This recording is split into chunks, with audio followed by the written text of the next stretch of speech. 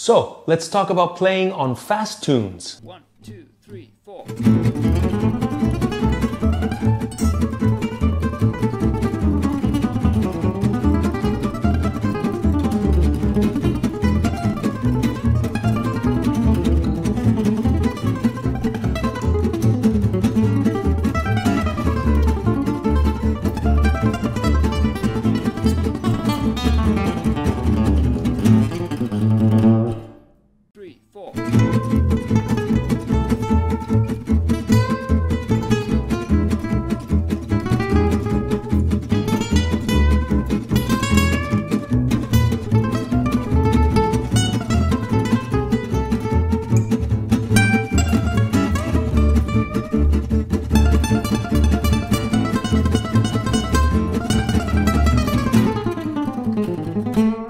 The question always comes up with my students, and on my last Zoom community call, the question came up again: how to play on fast tunes. While there are no magic formulas or easy shortcuts, there are, however, some things that I know will make the difference and will hopefully shorten your path to becoming comfortable playing on fast tunes. So let's dive in and do some reverse engineering. I wanted to start with these two examples to illustrate what in my mind represent two opposing ways to go about playing on fast tunes. Two ways, however, which both have a raison d'être, or a reason to be. Two ways which can actually coexist, and when balanced together, can provide the best possible experience for a listener, in my opinion. I'll be using these two examples as reference points throughout the videos to highlight concepts and ideas that, in my opinion, make a huge difference in becoming comfortable playing at fast tunes and had the biggest impact on my own development and ability to play on faster tempos as comfortable as possible. The very first thing is always seek to develop control. Control of what? I've said it before in other videos. Control of tone and timing. Regardless of any tempo, you never want to sacrifice tone and timing ever. The pillars of the quality of your delivery and of your musicality are in your tone and in your timing. In order to have the best possible control of tone and timing, right hand and left hand need to have the best possible synergy and coordination. So let's look at some exercise designed to develop and increase synergy and coordination over time. We're going to start with quarter notes at a speed that is relatively comfortable for you at the moment, and then you will test your comfort zone, gradually increasing the BPMs over time, beats per minute. Start on one note or string, force yourself to no breaks or pauses, straight quarter notes all the way through, and again, focus on absolute coordination and synergy with the objective of producing the best possible tone with the best possible timing. 1, 2, 3, 4.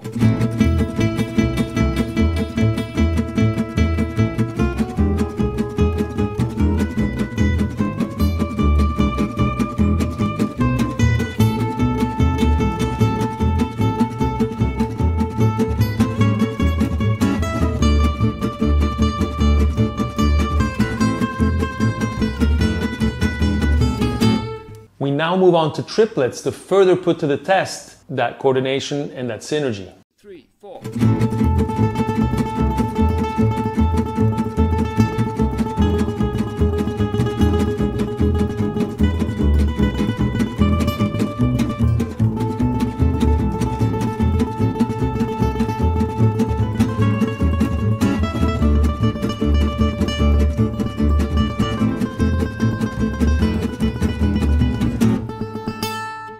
Next step, straight eighth notes. I'm at 300 BPM right now, but that's not the point. Find the speed that is in your control and gradually move up to test your level of control. 4.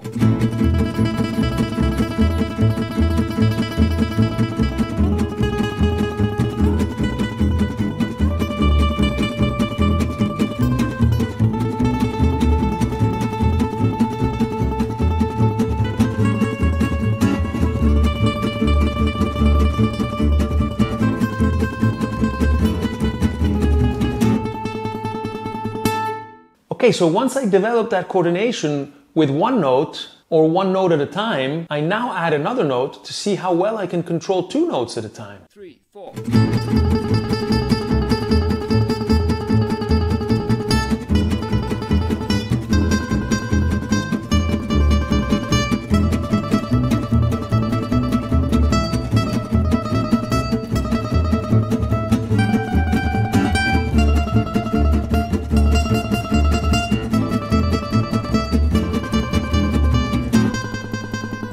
on we go. Let's add another note. 3, 4.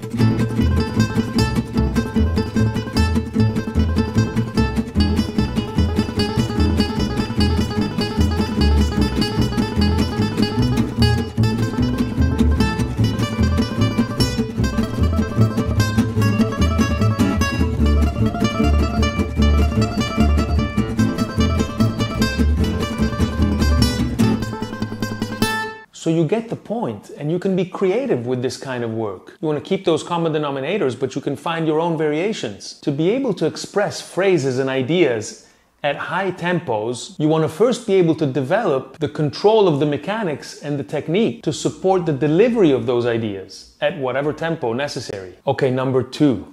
Learn to respect, trust, and accept the first idea that comes around, the first idea that appears. You see, at fast tempo, there is no time to think. You must train yourself to react and execute. And the first step is learning to be okay and making best use of that first idea that appears. Think of a good race car driver. The harmonic progression of a tune is like a track for a race car driver. You're going round and round over the same structure and the same sequence of chords. Just like a race car driver is going around the same track over and over again. You as a musician, as a guitarist, have to know your track so well that you can operate in advance of the changes and not in reaction to them. If you take Joseph Joseph, for example, right? Starts on A minor. Where does it go to? It goes to that D minor, or you could call it B half diminished, which then leads to E7. Then that E7 leads back to A minor. You can also think of it from the point of view of a good video game player. I was never a great video game player, but there was a little phase in my teens where I played Tetris.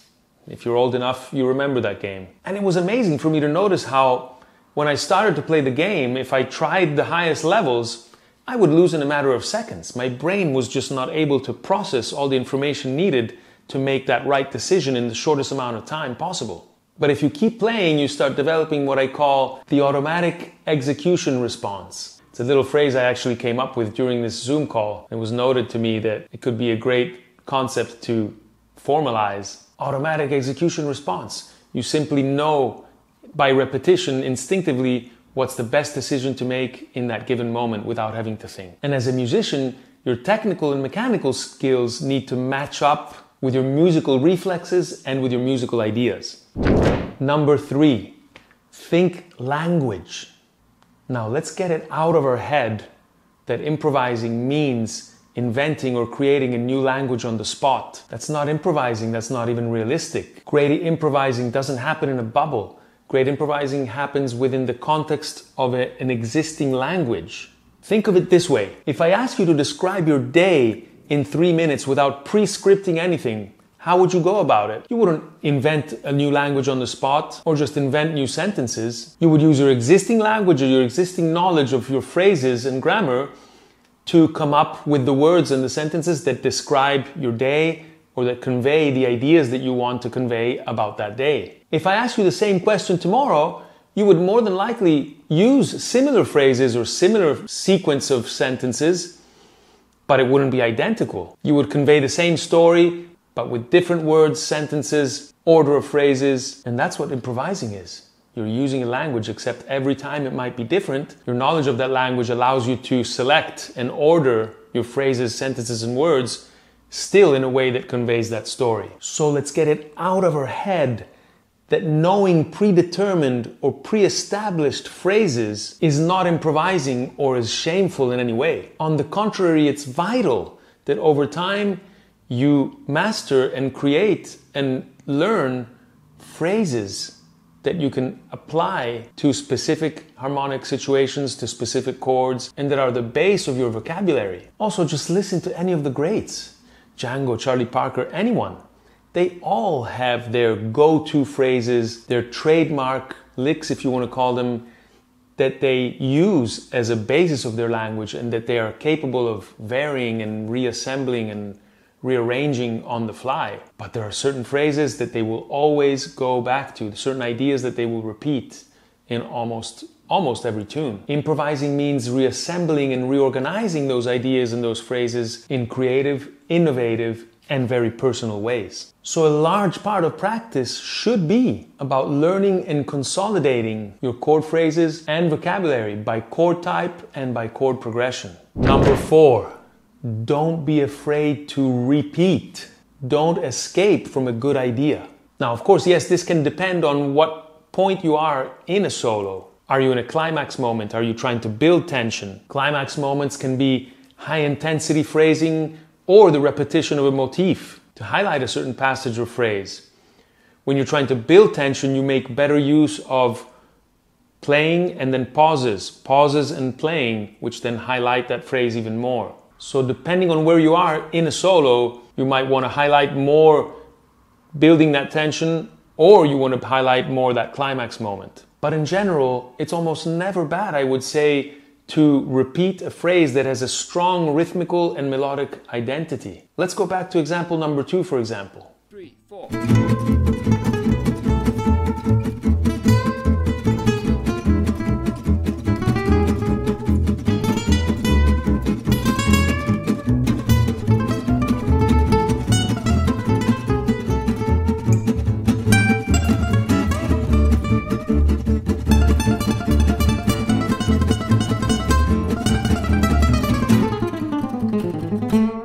So you can repeat a phrase from the harmonic point of view, playing same notes or playing almost the same notes, varying certain elements of it.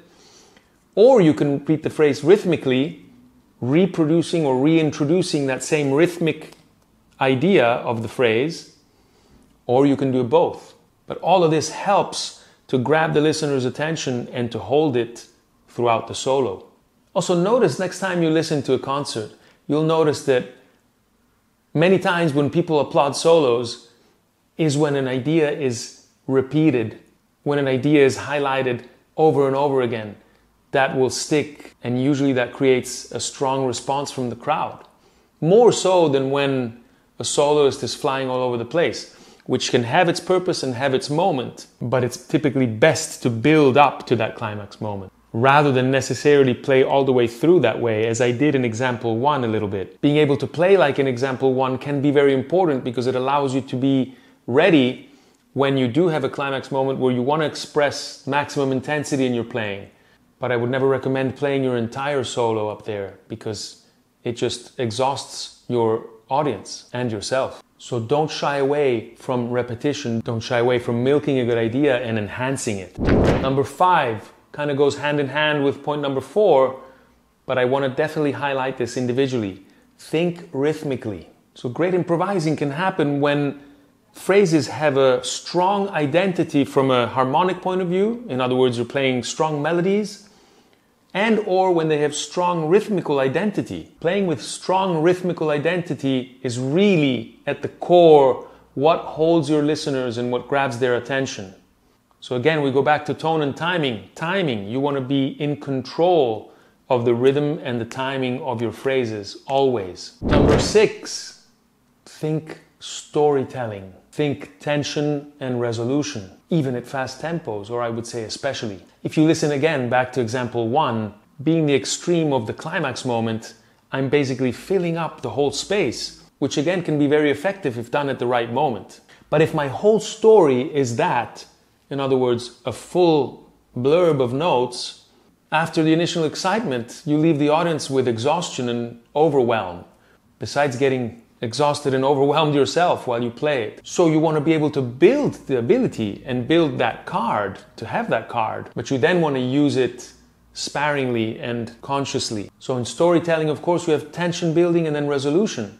So this is something you want to be always aware of, even at fast tempos. So in general, even at fast tempos, try to build that tension, creating the right repetition, creating the right space between phrases, playing pauses, creating a strong rhythmical identity as well as harmonic identity, which means playing with melodic coherence, which means that one phrase should organically lead to the next phrase, as good melodies do. And then know when you want to come to your climax moments and be able to, of course, express those with the highest possible accuracy and intensity. Once again, climax moments should be worked on and pre-rehearsed. There is no shame in that. You want to have your core of phrases that you know you can pull off in the moment, and using them at the right time, in the right order, is improvising. Make no mistake about it. Okay, so a great challenge in all of this is being able to always stay loose and relaxed on fast tempos especially. Being able to develop in real time that awareness of how much tension is being generated is critical. You always want to have your radar on and realize, okay, I'm tensing up here. I need to find a way to remain loose and relaxed. It's not going to happen all the time, but your awareness should be always there. And you should strive to always maintain maximum relaxation and looseness throughout. Of course, there's a natural tendency when we play close to our limit to tense up. But you'll notice this has a very bad influence on your overall tone and timing, as well as on your enjoyment of playing. To begin this journey the best way possible, I recommend watching this video right here that I posted a while back. This should get you on the right path towards developing those skills to be able to play fast as comfortably as possible. I truly hoped you enjoyed this video. I hope this video really helps you. Don't be afraid to ask more questions if there are any in the comments, or leave your ideas if you have other strategies or other things that you know have helped you. I'm totally happy and look forward to hearing about it. Of course, if you like this video, you already know what to do, guys. Subscribe, like, share, and all that good YouTube stuff. Helps me keep going with this channel. Don't forget, in the description, there's always some useful resources, such as my new ebook, Gypsy Jazz Guitar Mastery, Starting Gypsy Jazz on the Right Foot. There's my link to my free Zooms. There's my link to the free transcriptions. Once again, I hope this video gives you the motivation and the inspiration to attack playing fast tunes, and we'll see you in the next video soon. And you should strive to always maintain maximum relaxation and looseness throughout.